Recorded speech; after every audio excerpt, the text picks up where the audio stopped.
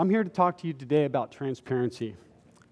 Such an odd topic among the many intriguing and well-thought presentations you will hear today that correlates with crisis and creativity. South African author and Nobel laureate Nandan Nilekani once stated, "Responsibility is what awaits outside the Eden of creativity." What this means to me is there exists a responsibility to put in place proper control measures to manage risks associated with creative solutions. The Recovery Act is the creative solution developed by lawmakers to revitalize the American economy. The Recovery Accountability and Transparency Board is responsible for oversight of recovery spending. These are the topics that I'll briefly cover. The the American Recovery and Reinvestment Act was passed by Congress and signed by President Obama in February of 2009. They intended the law as a direct response to the economic crisis faced by this country. Under this program, $787 billion is made available, and funding is made available. All funds are scheduled to be obligated by October 1st of this year. The administration hopes to create 3 million jobs, and the Recovery Board was created as an oversight body to ensure accountability and transparency of recovery spending. The distribution of the $787 billion in stimulus funding includes the benefits, includes tax benefits, contracts, grants and loans, and entitlements to include disbursements to Social Security, unemployment, state stabilization programs, as illustrated by this graph. The Recovery, Accountability, and Transparency Board is the oversight body created by the American Recovery and Reinvestment Act. The board is chaired by the Honorable Mr. Earl Devaney and 12 other Inspector Generals from various federal government agencies. The mission of the board is to provide the American public with the utmost transparency for tracking recovery spending and job creation. Provide oversight on spending to prevent and detect fraud, waste, and abuse of recovery funds.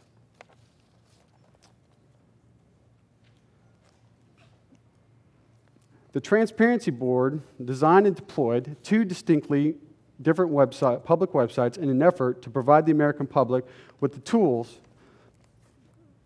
to track recovery spending and fund allocation. Federalreporting.gov is the inbound reporting system that collects data from federal agencies and recipients, processes data, and transfers that information to recovery.gov. Recovery.gov is the outbound reporting system that provides the reporting and data visualization tools to enable taxpayers to track spending. This is transparency in action. You might wonder who's responsible for reporting. The answer is simple. Prime recipients and subrecipients are required to submit data on a quarterly basis for grants, loans, and federally awarded contracts under the Recovery Act. Through federalreporting.gov, recipients register for site and manage their accounts, submit reports, update and correct reports when appropriate. Federal agencies register on federalreporting.gov so they can view and comment on recipient reports. The figure above illustrates the split of returning versus new reporters. Further, the graph indicates the majority of the funding set aside for the Recovery Act, roughly 70%, is dispersed or earmarked. The next graph illustrates job creation as reported by recipients of recovery funds. This is further broken down by grants, contracts, and loans.